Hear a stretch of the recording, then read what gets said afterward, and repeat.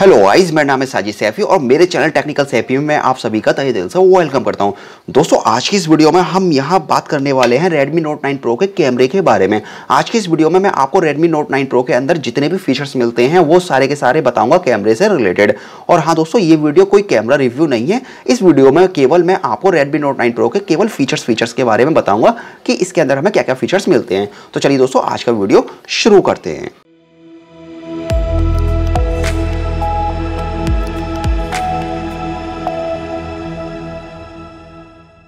तो जैसा कि दोस्तों आप देखें, ये Redmi Note 9 Pro है। चलिए फटाफट जल्दी से हम इसके कैमरे की एप्लीकेशन के अंदर चलते हैं। एंड दोस्तों शुरुआत करते हैं इसके लेफ्ट हैंड से। तो दोस्तों लेफ्ट हैंड में आपको स्लो मोशन वीडियो रिकॉर्ड करने का ऑप्शन मिल जाता है, जो कि आपको 960 FPS का ऑप्शन देता है। अगर आप स्लो मोशन वीडियो को रिकॉर्ड करना चाहते हैं तो 960 FPS पर हाईएस्ट रिकॉर्ड कर सकते हैं।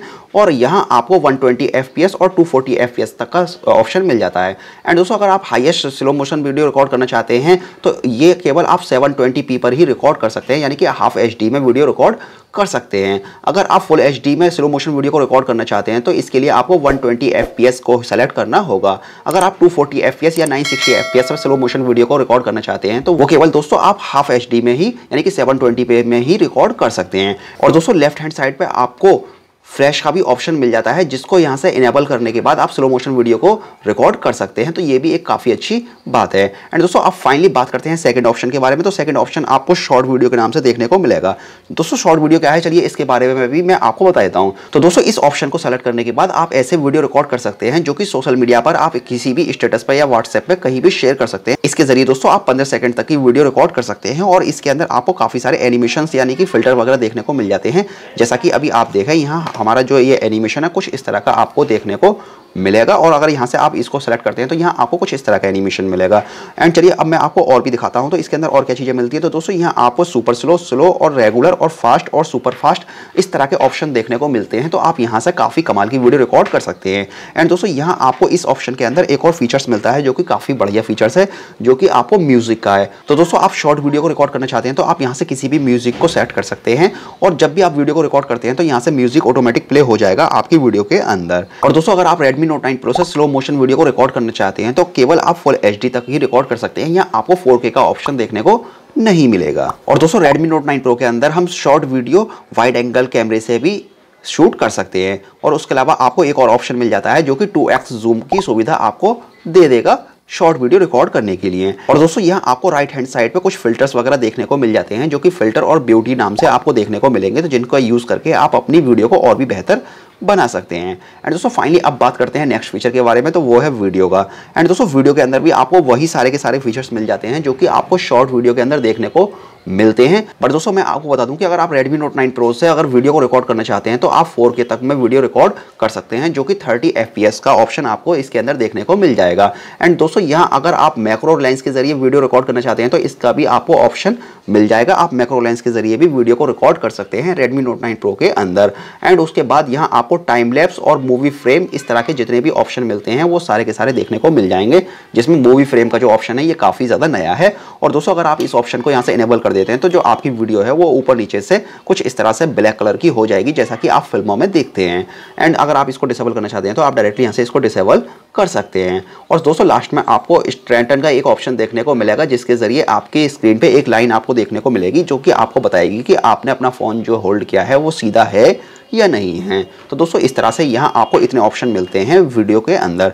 एंड फाइनली अब बात करते हैं फोटो के अंदर। तो फोटो के अंदर आपको क्या क्या फीचर्स मिलता है। तो दोस्तों फोटो अगर आप क्लिक करना चाहते हैं तो यहाँ वाइड एंगल कैमरे से भी फोटो को क्लिक कर सकते हैं। जैसा कि आप देखें यहाँ इस तरह से आप वाइड एंगल को सेलेक्ट कर सकते हैं। और अगर आप जूम करके फोटो क्लिक करना चाहते हैं तो यहाँ आपको जूम का भी ऑप्शन मिल जाता है। एंड दोस्तों फाइनली अब बात करते हैं इसके अंदर और क्या ऑप्शन मिलता है। तो दोस्तों ऊपर की तरफ हमें फोटो का ऑप्शन सेलेक्ट करने के बाद फ्लैश लाइट का ऑप्शन मिलता है और HDR का मोड मिल जाता है। और AI को अगर आप सेलेक्ट कर लेते हैं तो यहाँ आर्टिफिशियल इंटेलिजेंट वर्क करेगा जब भी आप फोटो क्लिक करते हैं। एंड दोस्तों यहाँ सबसे अच्छी बात यह है कि यहाँ आपको Redmi Note 9 Pro के अंदर एक प्रो कलर का ऑप्शन मिलता है, जो कि काफ़ी बढ़िया फीचर्स है। जैसा कि हमें Realme के फ़ोन के अंदर क्रोमा बूस्ट का ऑप्शन मिलता है, ठीक उसी तरह से Redmi Note 9 Pro के अंदर हमें कुछ इस तरह का एक नया फीचर्स देखने को मिला है, जो कि प्रो कलर के नाम से है। और दोस्तों मैं एक वीडियो बनाने वाला हूँ जिसमें मैं कंपेयर करूँगा प्रो कलर और Realme के क्रोमा बूस्ट का। एंड दोस्तों यहाँ आपको इसके अंदर कुछ फिल्टर्स वगैरह मिल जाते हैं, तो आप इन फिल्टर्स को यूज़ करके अपनी फ़ोटो को और भी बेहतर तरीके से मैनेज कर सकते हैं। एंड दोस्तों अब बात करते हैं सेटिंग के अंदर। तो सेटिंग के अंदर आप किस तरह की सेटिंग मिल जाती हैं फोटो के ऑप्शन को सेलेक्ट करने के बाद। तो यहाँ से आप कैमरे के फ्रेम को सेट कर सकते हैं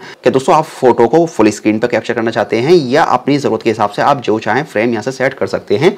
और उसके बाद यहाँ आपको टाइमर का ऑप्शन मिल जाता है और टिल्ट शिफ्ट का ऑप्शन भी मिल जाता है। तो दोस्तों इस ऑप्शन के ज़रिए आप अपनी फ़ोटो में जो भी उसकी साइड्स वगैरह होती हैं उनको ब्लर कर सकते हैं। जैसा कि अभी मैंने राउंड शेप सेलेक्ट किया तो यहाँ से मेरे फोटो की जो राउंड शेप है यानी कि चारों तरफ की जो शेप है वो ब्लर हो गई और मेरा जो ऑब्जेक्ट है वो बीच में मुझे साफ बिल्कुल दिखाई दे रहा है। तो दोस्तों इस तरह के ऑप्शन इसके अंदर आपको मिल जाते हैं। एंड उसके बाद यहाँ पे भी आपको स्ट्रेंटन यानी कि लाइन का ऑप्शन मिल जाता है और यहाँ मैक्रो का ऑप्शन मिल जाता है। तो दोस्तों मैक्रो के ऑप्शन को सेलेक्ट करके आप काफ़ी बारीक चीज़ों के फोटो क्लिक कर सकते हैं Redmi Note 9 Pro के अंदर। चलिए मैं इसका जब कैमरा रिव्यू दूंगा तो आपको बताऊंगा कि ये कितना अच्छे से वर्क करता है।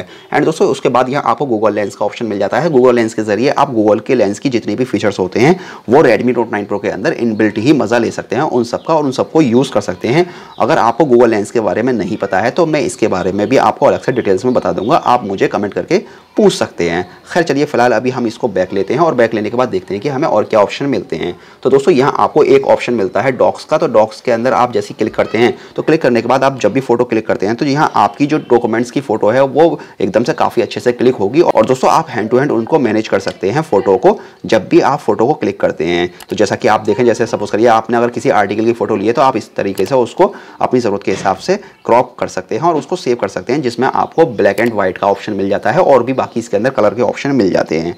एंड दोस्तों यहाँ आपको बाकी AI वाटरमार्क का ऑप्शन मिल जाता है। तो दोस्तों इतने ऑप्शन मिल जाते हैं आपको फोटोज़ के ऑप्शन के अंदर। एंड फाइनली आप बात करते हैं 48 मेगापिक्सल के अंदर आपको क्या मिलता है। तो 48 मेगापिक्सल के अंदर भी आपको वही फिल्टर वगैरह के ऑप्शन मिल जाते हैं। और जब दोस्तों यहाँ 48 मेगापिक्सल को अगर आप सेट करते हैं तो सेट करने के बाद यहाँ आपको सेटिंग्स के अंदर मैक्रो लेंस का ऑप्शन देखने को नहीं मिलेगा। कहने का मतलब अगर आप मैक्रो लेंस के जरिए फोटो क्लिक करते हैं तो वहाँ 48 मेगापिक्सल वाला लेंस वर्क नहीं करेगा, वो लेंस अलग है, यानी कि मैक्रो लेंस अलग है और मेन कैमरा जो है वो आपका अलग है। 48 मेगापिक्सल पे आपको केवल टाइमर का ऑप्शन ही देखने को मिलता है। एंड दोस्तों फाइनली अब बात करते हैं पोर्ट्रेट के बारे में। तो पोर्ट्रेट के अंदर आपको क्या ऑप्शन मिल जाते हैं। तो दोस्तों पोर्ट्रेट के अंदर आपको कुछ इस तरह के फीचर्स मिल जाते हैं जिसके जरिए आप जो है फिल्म टाइप का शूट कर सकते हैं, जैसा कि मैंने आपको वीडियो में बताया था।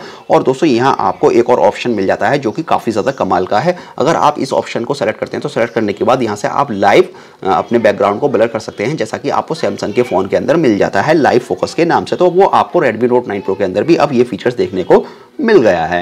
एंड अगर दोस्तों सेटिंग की बात की जाए तो सेटिंग्स के अंदर आपको वही कैमरा फ्रेम, टाइमर और शो ग्रिड लाइंस वगैरह ये सभी फीचर्स मिल जाते हैं पोर्ट्रेट मोड के अंदर। एंड फाइनली दोस्तों अब बात करते हैं नाइट मोड के अंदर कि नाइट मोड के अंदर आपको क्या मिल जाता है। तो नाइट मोड को जैसे ही आप सेलेक्ट करते हैं तो सेलेक्ट करने के बाद यहाँ से आप जूम इन और जूम आउट कर सकते हैं अपनी फोटो को। और सेटिंग की बात की जाए तो सेटिंग के अंदर आपको कोई भी स्पेशल सेटिंग देखने को नहीं मिलती नाइट मोड को सेलेक्ट करने के बाद। एंड दोस्तों अब बात करते हैं पैनोरामा की। तो पैनोरामा के अंदर आपको क्या फीचर्स मिल जाते हैं। तो दोस्तों पैनोरामा के अंदर आपको ऊपर की तरफ कोई भी फीचर्स देखने को नहीं मिलता, आप नॉर्मल तरीके से इसकी फोटो क्लिक कर सकते हैं किसी भी ऑब्जेक्ट की पैनोरामा मोड के अंदर। एंड दोस्तों अब फाइनली बात करते हैं प्रो के बारे में कि प्रो के अंदर आपको क्या फीचर्स मिल जाते हैं। तो दोस्तों प्रो के अंदर आपको बहुत ही ज़्यादा कमाल के फीचर्स मिल जाते हैं। मैं आपको इसके बारे में शॉर्टकट में बता देता हूँ। दोस्तों अगर आप प्रो के ऑप्शन को सेलेक्ट करते हैं तो प्रो के ऑप्शन को सेलेक्ट करने के बाद आप अपने कैमरे की सेटिंग को मैनुअली एडजस्ट कर सकते हैं और अपनी ज़रूरत के हिसाब से फोटो को क्लिक कर सकते हैं। अगर दोस्तों आपको कैमरे की सेटिंग करना आता है तो तभी आप इस फीचर्स को यूज़ कर सकते हैं, अदरवाइज आप इसको यूज़ नहीं कर सकते। अगर आप चाहते हैं कि इसके बारे में मैं आपको डिटेल्स में बताऊं तो डिटेल्स में बताने के लिए आप मुझे कमेंट कर दीजिए, मैं डिटेल्स में आपके लिए इसके ऊपर वीडियो बना दूंगा। और जैसा कि आप देखें यहाँ आपको काफ़ी सारे ऑप्शन मिल जाते हैं जब आप प्रो मोड को सेलेक्ट करते हैं। तो मैं इन सभी के बारे में आपको, जैसे कि लॉग और हिस्टोग्राफ और मूवी फ्रेम, ये बहुत सारे ऑप्शन इसके अंदर है, वो सारे के सारे फीचर्स को मैं आपको एक्सप्लेन कर दूंगा अच्छे से। तो दोस्तों यहाँ आपको इतने सारे ऑप्शन मिल जाते हैं रियर कैमरे के अंदर, वो मैंने सारे के सारे आपको बता दिए। एंड अब फाइनली बात करते हैं कि फ्रंट कैमरे के अंदर हमें क्या मिलता है। तो दोस्तों शुरुआत करते हैं पहले ऑप्शन से। चलिए हम फ्रंट कैमरे को सेट करते हैं। और जैसे दोस्तों आप देखें तो फ्रंट कैमरे के अंदर आपको स्लो मोशन का ऑप्शन मिल जाता है। चलिए स्लो मोशन में हम देख लेते हैं। तो दोस्तों यहाँ अगर फ्रंट कैमरे से आप स्लो मोशन वीडियो को रिकॉर्ड करना चाहते हैं तो आप केवल 720 FPS में ही वीडियो रिकॉर्डिंग कर सकते हैं। एंड उसके बाद अगर शॉर्ट वीडियो की बात की जाए तो दोस्तों आपको फ्रंट कैमरे के अंदर भी शॉर्ट वीडियो का ऑप्शन मिल जाता है और फीचर्स आपको वही सारे के सारे मिलते हैं जो कि मैंने आपको वीडियो के स्टार्टिंग में बताए थे, जो कि आपको रियर कैमरे के अंदर मिलते हैं।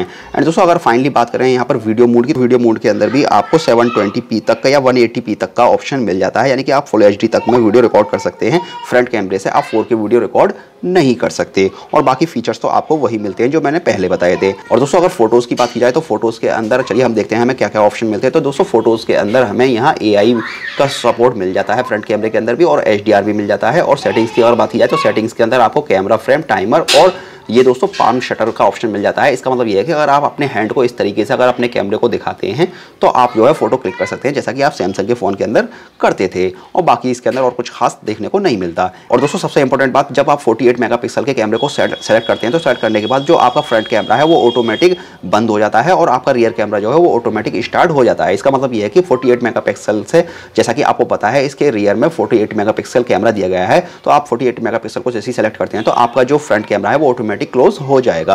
एंड दोस्तों फाइनली अब बात करते हैं पोर्ट्रेट मोड की। तो पोर्ट्रेट मोड के अंदर हमें फ्रंट कैमरे में क्या क्या फीचर्स दिए गए हैं। तो फ्रंट कैमरे में भी आपको कुछ इस तरह के फीचर्स दिए हैं, जैसे कि दोस्तों आप यहां से अगर लाइव बैकग्राउंड ब्लर करना चाहते हैं तो आप यहां से काफ़ी इजीली कर सकते हैं। और बाकी आपको जो नॉर्मल फीचर्स होते हैं वो सभी के सभी इसके अंदर दिए गए हैं, जैसा कि मैंने आपको नॉर्मल पहले भी बताया था। एंड फाइनली दोस्तों अब बात करते हैं नाइट मोड की। तो दोस्तों अगर जैसे आप नाइट मोड को सेलेक्ट करते हैं तो यहाँ आपको फ्रंट कैमरे में किसी भी तरह का नाइट मोड का ऑप्शन देखने को नहीं मिलता है। कहने का मतलब Redmi Note 9 Pro के अंदर आपको फ्रंट कैमरे में नाइट मोड का सपोर्ट नहीं दिया गया है। एंड दोस्तों अब बात करते हैं पैनोरामा की। तो दोस्तों अगर पैनोरामा की बात की जाए तो आपको फ्रंट कैमरे में पैनोरामा का ऑप्शन दिया गया है। आप पैनोरामा के जरिए वाइड सेल्फी ले सकते हैं। चलिए मैं इसके बारे में भी आपको बाद में बता दूंगा अगर आप नहीं जानते हैं फोटो क्लिक करना इससे। चलिए अब बात करते हैं प्रो की। तो दोस्तों यहाँ जैसे दोस्तों आप प्रो मोड को सेलेक्ट करते हैं तो सेलेक्ट करने के बाद आपका फ्रंट कैमरा बंद हो जाएगा और आपका रियर कैमरा वो स्टार्ट हो जाएगा। इसका मतलब दोस्तों ये है कि आप फ्रंट कैमरे से प्रो मोड में किसी भी तरह की सेल्फी क्लिक नहीं कर सकते। तो दोस्तों ये थी Redmi Note 9 Pro के कैमरे के सारे फीचर्स। चलिए दोस्तों अब मैं आपको कैमरे की सेटिंग्स दिखाता हूँ कि कैमरे की सेटिंग्स के अंदर आपको क्या क्या ऑप्शन देखने को मिल जाता है। तो दोस्तों ये है कैमरे की सेटिंग्स और यहाँ आप जो है इनको वीडियो को पॉज करके काफ़ी अच्छे से देख सकते हैं। यहाँ आपको बहुत सारे ऑप्शन मिल जाते हैं जो कि नॉर्मल ऑप्शन बाकी सभी फोन्स के अंदर मिलते हैं। कुछ इस तरह के ऑप्शन आपको यहाँ देखने को मिलते हैं, जिसमें कि फोकस एंड शूट का ऑप्शन है, press and hold shutter button का ऑप्शन है, स्कैन QR का ऑप्शन है। तो दोस्तों यहाँ आपको कुछ इस तरह के ये सभी फीचर्स मिल जाते हैं और आपको मोस्टली इतने ही फीचर्स मिल जाते हैं। और दोस्तों लास्ट में आपको रिस्टोर डिफॉल्ट सेटिंग का ऑप्शन मिल जाता है, जिसके जरिए आप अपनी सेटिंग्स को एकदम डिफॉल्ट कर सकते हैं।